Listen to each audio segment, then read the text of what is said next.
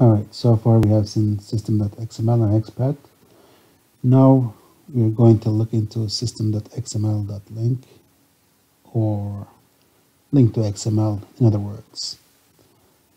We are going to repeat the same process, but using Linq To XML, the newer way of working with XML files. Alright, let me go over some of the differences. So these are some of the differences when we create an instance or an element or a node, so on and so forth. So basically it appears that the XML word here is replaced by an X in Linq To XML. Alright, so let's go ahead and take a look at some of the method call differences as well.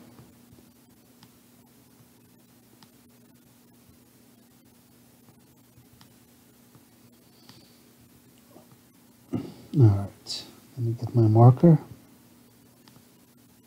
Alright. So we had, actually, whoopsie.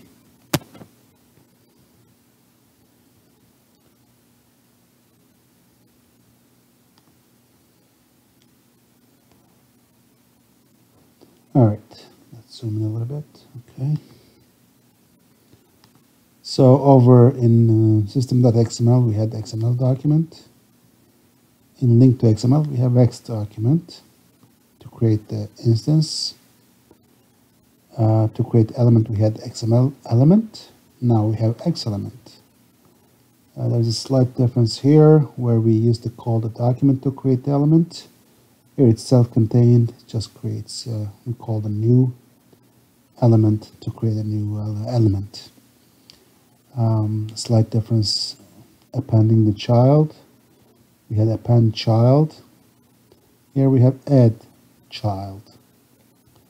This is same, that stays same. And we had inner XML here. Here we don't have it. So a few differences here and there. Okay. That being said, let's switch to Visual Studio and get going. Okay, I'm going to start with creating an XML file. So let's create our first method, static void create XML file. Okay. So again, it's going to be relatively similar. So we're going to start with create an instance.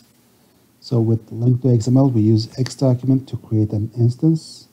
So as soon as we do that, the namespace will light up, telling us that we are using the namespace right now. So let's call this xdoc variable and tell it to create a new document for us. Okay, once that's created, next we're going to need a root element, and to do that we need our XElement. So XElement, let's call this xroot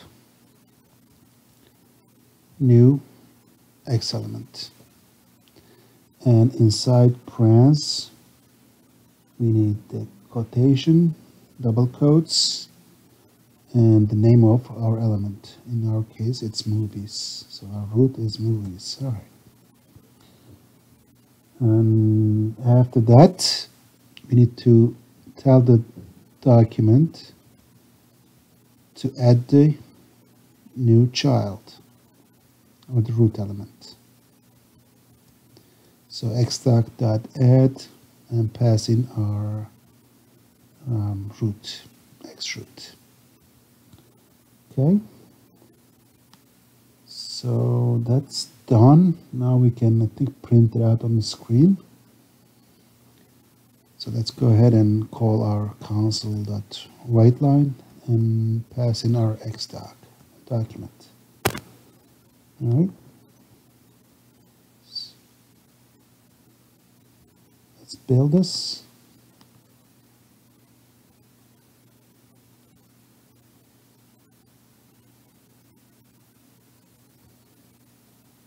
should have called the method before build, but that's okay.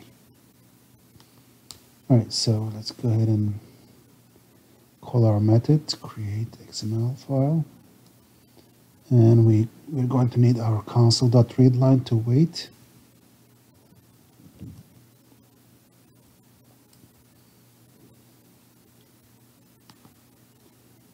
Okay, make sure it's the startup project. Okay, so let's go ahead and run this.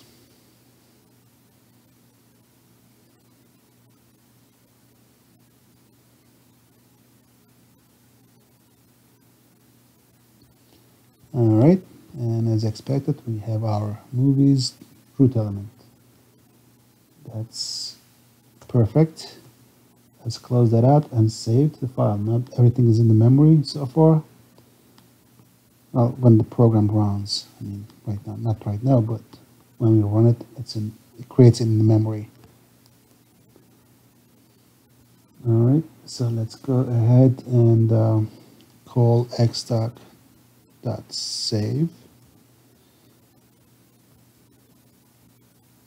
And we need to get our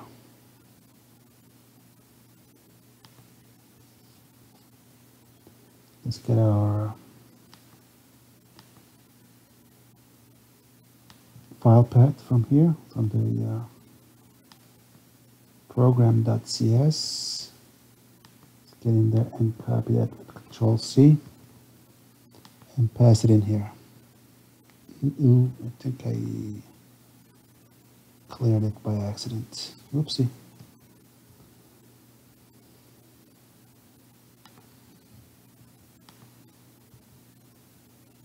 Let me go back to the what did I just do? All right, that's what I meant. All right, so let's go ahead and try copying again.